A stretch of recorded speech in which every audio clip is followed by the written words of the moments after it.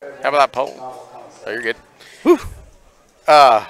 We got lot number 160, 161 here. 160 is the Hampshire Barra. He's a January. He's a how you doing direct approach. Anybody that follows my program, that Barra is a full sib in blood to the Reserve Grand Overall Barra at Perry, Georgia, that Mr. Goss got to judge.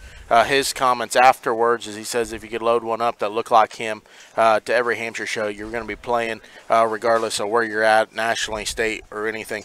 This Poland Barra, his paint brand is 161. He's a January as well. He's an equivalent.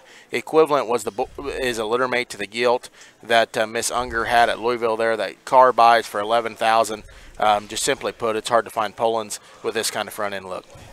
Yeah, I mean, that Poland hits the gate, and I mean, that just reads like state fair quality right there, and you study that thing's just head and jawline and the way that thing's assembled. I mean, so sharp about his look and has the right muscle pattern for a Midwest State Fair pig, but yet still has the body and just roundness to his shape and cage. I think that Poland is very, very, very unique. And then that Hampshire, obviously, Blake has been very successful in this Hamp deal. And this kind right here, I think, for where his maturity is and his stoutness and everything for a Hampshire breed, I think this is what they need to look like when they're babies to have just an incredible future look, pattern, build.